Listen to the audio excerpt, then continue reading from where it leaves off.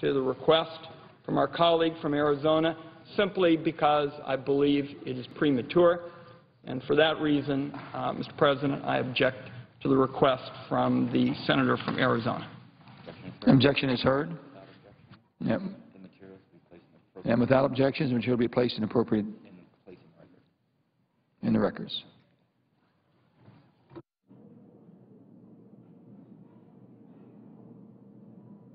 Mr. President.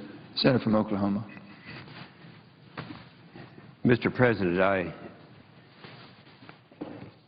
think I have time reserved now for up to 30 minutes, and would like to first of all say that the subject we just been listening to is life-threatening. It's critical. That's not why I'm down here today, because we have something else that's very important. So, Mr. President, I've come to the floor today with some breaking news. The momentum to stop President Obama's war on coal is now so great that some of my colleagues, Senators Alexander and Pryor, are going to introduce a countermeasure to my resolution. My resolution would put a stop to the second most expensive EPA regulation in history, a rule known as utility MAC, which the occupier of the chair is very, very familiar with. The countermeasure is a cover vote, pure and simple.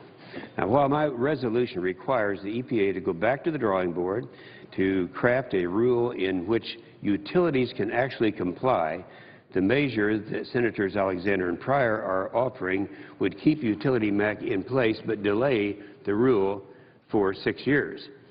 This alternative is a clear admission that the Obama EPA policy is wrong, but it doesn't fix the problem. It simply puts off the day of execution, I could put it, for a matter of 6 years.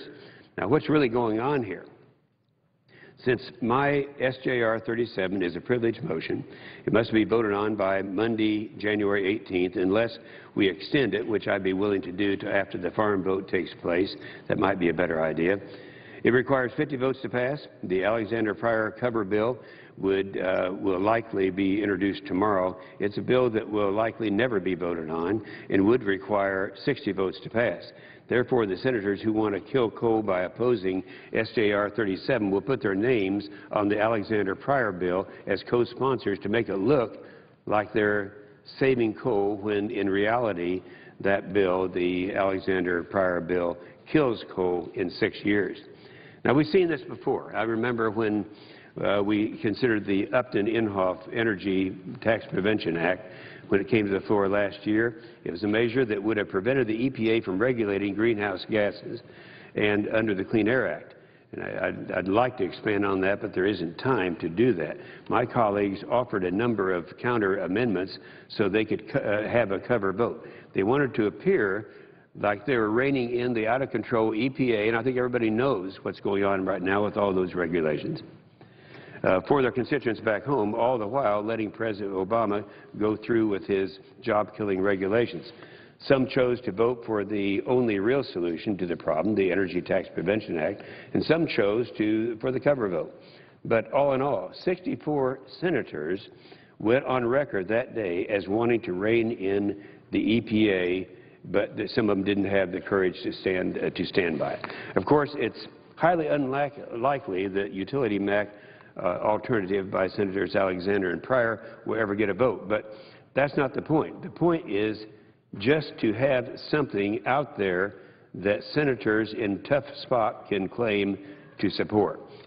As I've said many times now, the vote on SJR 37 will be the one and only opportunity to stop President Obama's war on coal. This is the only vote. There's no other vote out there. If we don't do this and that rule goes through, utility MAC, coal is dead. And this is the only chance that we had. Fortunately, we have a thing called the CRA. It's a process whereby a senator can introduce a resolution to stop an unelected bureaucrat from having some kind of an onerous regulation. That's exactly what I've done with this. But this is the only chance for my colleagues to show constituents who they really do stand with. Do they stand, which of the colleagues will vote for the only real solution, which is my resolution, and which of the colleagues will vote for a cover vote. So So what's changed over the past few weeks to the extent of my colleagues suddenly feeling necessary for a cover vote? A lot has changed because the American people are speaking up, and they're not happy about the Obama EPA. When I go back to Oklahoma, I mean, that's all I hear from it doesn't matter if you're in the ag business, you're in the military business, if you're in the manufacturing business, they're all talking about the onerous regulations that are taking place in the EPA. I'm pleased to say that we've picked up support of groups representing business and labor. Even more encouraging is a growing number of elected officials are working across the aisle to save coal, and the Senate has taken notice of the first Senate Democrats are beginning to come aboard. I want to commend Senator Joe Manchin, who happens to be occupying the chair at this time, and Senator Ben Nelson. They were the first two Senate Democrats to come out publicly in support of our resolution. I must say I'm very glad to see that they have made the right choice to stand with their constituents. Senator Manchin and his announcement came just after Democrat Governor of West Virginia, Governor Tomblin, sent a letter asking him, as well as Senator Rockefeller, to vote for my resolution because he said EPA's rules have, and I'm quoting now, and the occupier of the chair will know this, quoting now the Democrat Governor of West Virginia. He said, the EPA's rules have coalesced to create an unprecedented attack on West Virginia's coal industry. Still quoting, he said, this attack will have disastrous consequences on West Virginia's economy, our citizens, and our way of life. And that EPA continues on this ill-conceived path to end the development of our nation's most reliable, cost-effective source of energy. You know, I'm very proud of a lot of the officials in West Virginia for what they've come out with. Governor Tomblin isn't the only Democrat to be concerned.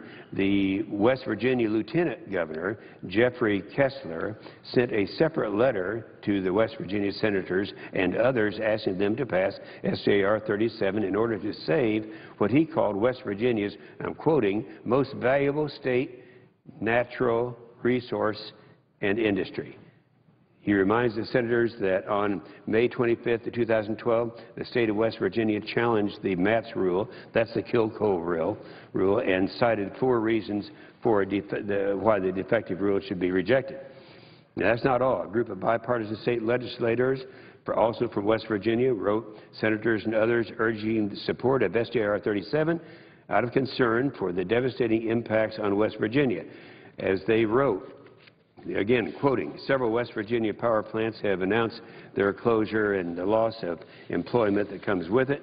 Additional, it is projected that with the implementation of this rule, consumer electric rates will skyrocket. We all know that's true. Even the President has stated that. I'd like to note that we have support of nearly 80% of the private sector. Those businesses that President Obama claims are doing just fine. Apparently, they don't think they're doing all that fine. American businesses are suffering because of aggressive overregulation by the Obama administration. Let me just take a minute to read the names of just some of the groups who are supporting our efforts to pass SJR 37. The National Federation of Independent Business, the U.S. Chamber of Commerce, American Farm Bureau, National Association of Manufacturers, Industrial Energy Consumers of America, American Chemistry Council, Association of American Railroads, American Forest and Paper Association, American Iron and Steel Institute, the Fertilizer Institute, Western Business Roundtable, National Rural Electric Co-ops Association. That's just part of them. And then the unions. The unions are coming too. I've talked about the businesses and read all of their groups. They've come to stop the overregulations that's killing jobs. Cecil Roberts, I had occasion to meet him once. He's the president of the United Mine Workers, one of the largest labor unions in the country. He recently sent a letter to several senators saying that union support for my resolution is, quote, based upon our assessment of the threat that the EPA MATS, that's the coal killing rule, poses to United Mine Workers Association members' jobs and the economies of coal field communities and future direction of our national energy policy. Remember, Cecil Roberts was the one who traveled across the country in 2008 campaigning for President Obama. But after 4 years of his regulatory barrage designed to kill the mining jobs his union is trying to protect, Mr. Roberts has said this group may choose not to endorse President Obama or just sit the election out. As he explained, quote, "We've been placed in a horrendous position here. How do you take coal miners' money and say, let's use it politically to support someone whose EPA has pretty much said, you're gone?" With even the Democrats and the unions supporting my effort to save millions of jobs that depend on coal, EPA has got to be feeling the pressure. Gina McCarthy, the Assistant Administrator of EPA's Office for Air Radiation, came out with a statement last week vehemently denying that utility MAC and EPA's other rules are in effect an end to coal. She said, quote, "This is not a rule that is in any way designed to move coal out of the energy system." Everybody knows better than that. Administrator Lisa Jackson echoed this sentiment, saying that it is simply coincidental that these rules are coming out at the same time that natural gas prices are low, so utilities are naturally moving toward the natural gas. Her message was, don't blame the EPA. Last week on the Senate floor, I described why their public health and natural gas arguments don't hold up, so I won't go into that today. But what I would like to focus on today is that these claims backing up their efforts to kill coal are just a part of the far-left environmental playbook. Now, there's a pretty big difference between what EPA is saying publicly and what they are saying when they talk with their friends, when they feel like they can let their guard down and admit what's really going on down at the EPA. It's exactly what happened in a video recently uncovered the Region 6 Administrator Al Armendariz while President Obama was posing in front of an oil pipeline in my state of Oklahoma, pretending to support oil and gas. Administrator Armendariz told us the truth. The EPA's, quote, "general philosophy is to crucify and make examples of oil and gas companies." You may remember last week when I spoke on the Senate floor. I talked about a newly discovered video of EPA Regional 1 Administrator Kurt Spaulding, who is caught on tape telling the truth to a group of his environmental friends at Yale University. At a gathering there, he said that EPA's rules are specifically designed to kill coal and that the process isn't going to be pretty. He openly admitted, quote, "If you want to build a coal plant, you got a big problem." He goes on to say that the decision to kill coal was, and I'm quoting now, "painful every step of the way because it would devastate communities in Virginia and Pennsylvania and any area that depends on coal for jobs and livelihood." That's kind of worth repeating. He said it's going to be painful. You know, at least he recognized that. And we all know exactly what he is talking about. I read his whole quotes on the floor of the Senate. They're a little too long to read now, but he talks about how painful it's going to be for all these families who are losing their jobs because we're killing coal. I talked a lot about President Obama's war on coal last week, but what I didn't have time to address was the Obama administration's allies in this war. It would come as no surprise that Administrator Spaulding and indeed many of the EPA are working hand in hand with the far-left environmental groups to move these regulations to kill coal. Last July, Administrator Spaulding spoke at a Boston rally for Big Green groups, that's capitalized Big Green, supporting EPA's utility MAC rule. That's the rule that would kill coal. In a YouTube video of this rally, Administrator Spaulding gushes over the environmental community, thanking them profusely for, quote, "weighing in on our behalf." So here we have EPA admitting that Big Green is working for them. His whole speech was directly out of the environmental playbook. This is something that really exists, the environmental playbook. It was all about the so-called health benefits of killing coal. And he said, quote, "don't let anybody tell you these rules cost our economy." This is out of their playbook. Administrator Spaulding isn't alone in his alliance with Big Green. Also appearing with these far-left environmental groups was Region 5 Administrator Susan Hedman. According to Paul Chesser, an associate fellow for the National League and Policy Center, Hedman told supporters at the rally, and I'm quoting now, We really appreciate your enthusiastic support for this rule. It's quite literally a breath of fresh air compared to what's going on in the nation's capital these days. Of course, the former EPA Region 6 Administrator Armendariz showed us again last week just how close EPA's relationship is with the far left groups. Armendariz had agreed to testify before Congress. It was actually over in the House, but at the last minute he canceled. As it turns out, Armendariz was in Washington that day, but while he apparently couldn't find time to testify before Congress, he did have time to stop by the Sierra Club for what has been described by the group as a private meeting. I suspect that Armendariz was there for a job interview. His Crucify Them resume makes him the perfect candidate. Of course, EPA and their big green allies can't tell the public the truth, that they are crucifying oil and gas companies, or that their efforts to kill coal will be painful every step of the way, so they've been deceiving the public with talking points from their playbook.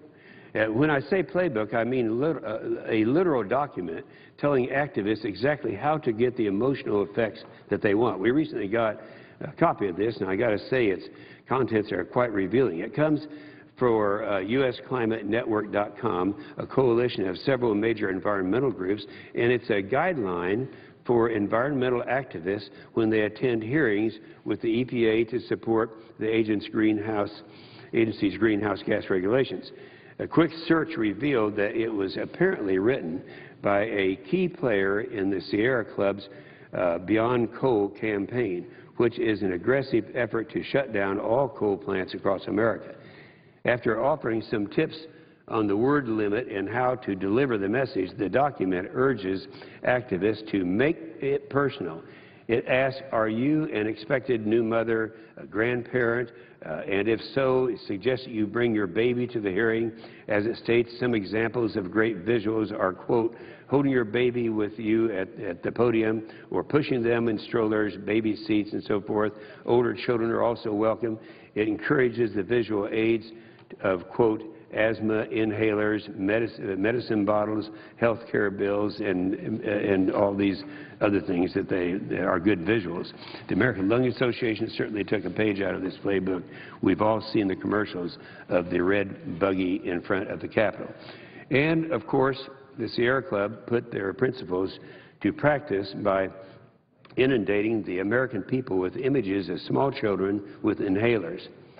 The posters for the Beyond Coal campaign also featured abdomens of pregnant women with an arrow pointing to the unborn baby. The words on the arrow are, quote, this little bundle of joy is now a reservoir for mercury. Another one says she's going to be so full of joy, love, smiles, and mercury. Of course, the supreme irony is that the campaign that claims to be protecting this unborn child is the same one that is aggressively pro-choice. It's coming from a movement that believes there are too many people in the world and actively advocates for population control and abortion. Just after a hearing in May of this year, the Sierra Club posted pictures of their efforts, and sure enough, there's one of Mary Ann Hitt, I guess it is, director of the Sierra Club's Beyond Coal campaign, holding her 2-year daughter, Hazel.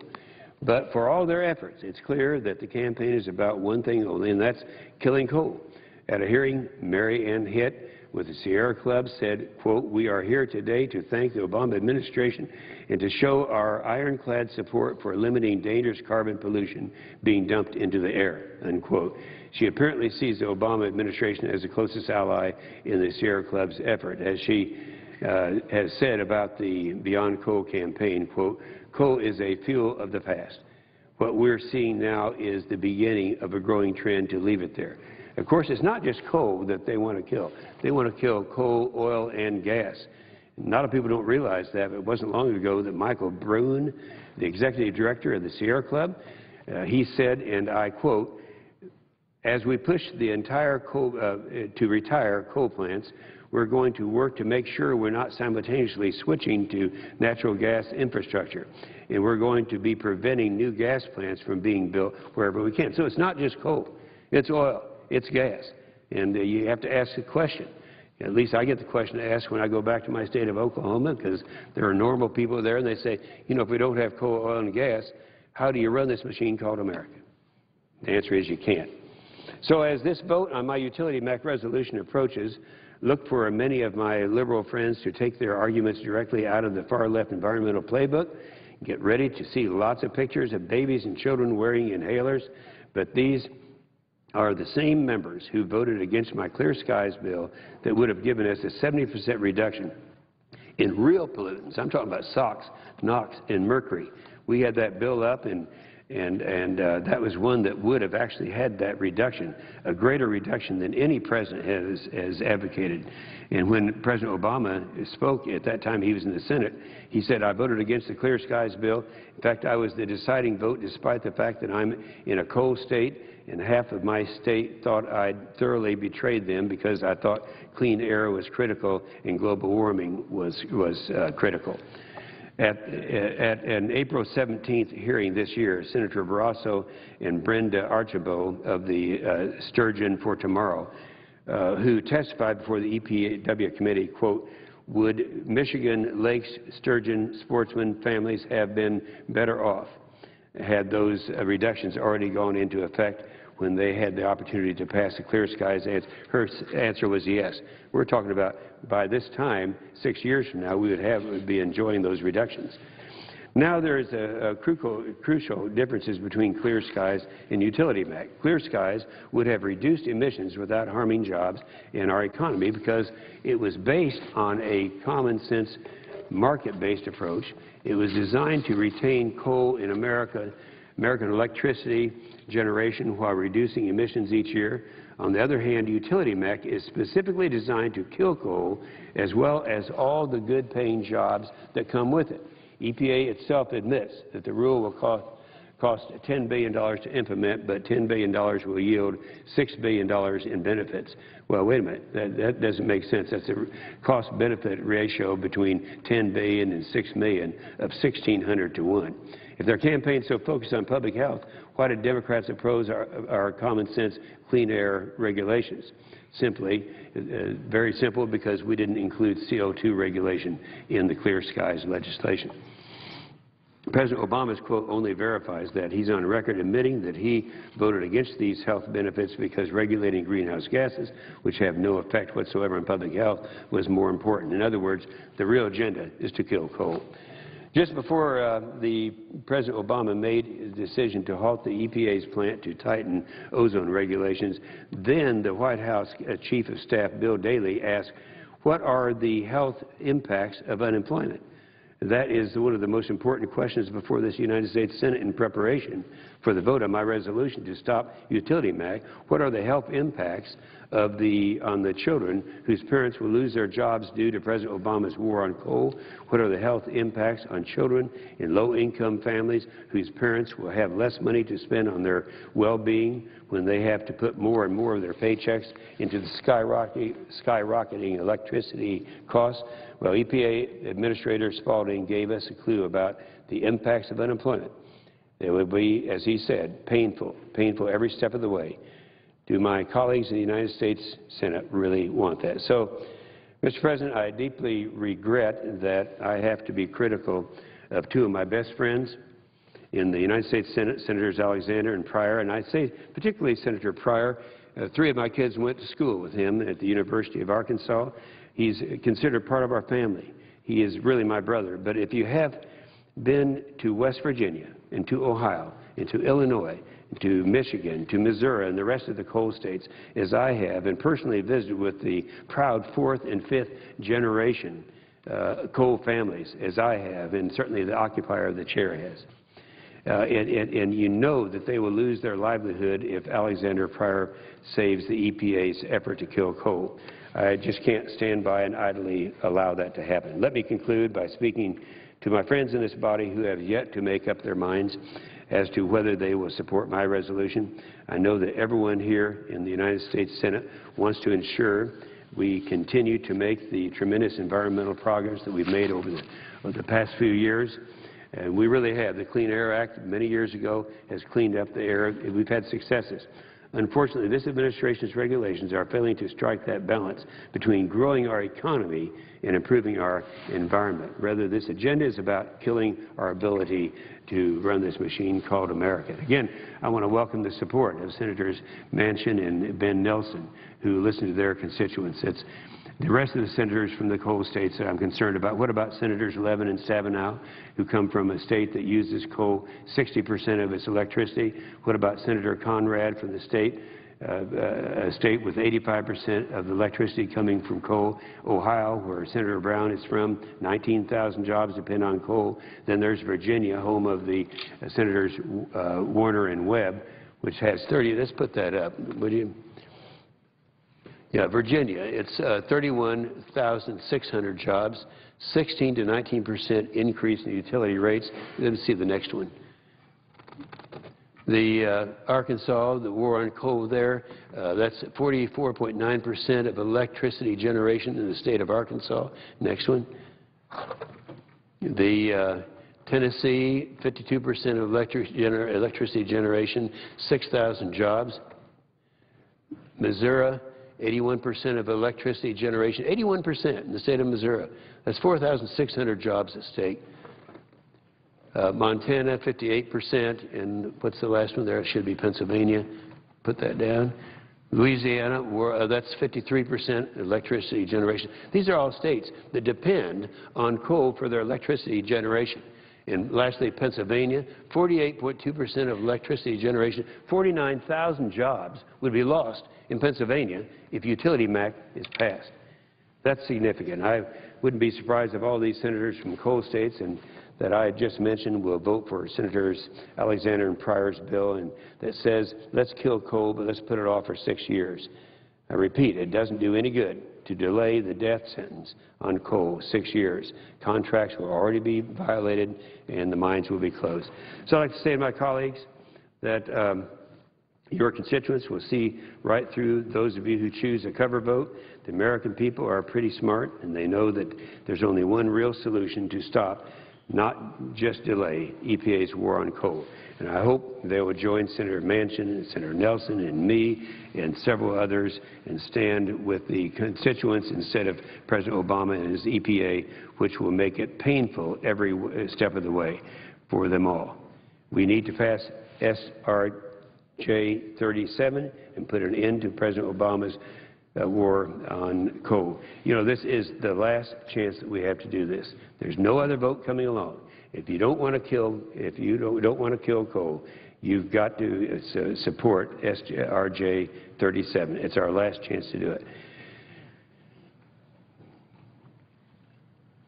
Again, we don't know when this is going to come up. It is locked in a time limit unless we, by unanimous consent, increase that time, and I have no objection to putting it off to after the Farm Bill because that's a very important piece of legislation. So we'll wait and see what takes place. And with that, yield the floor. Under the previous order, the Senate stands in recess until 2:15 p.m.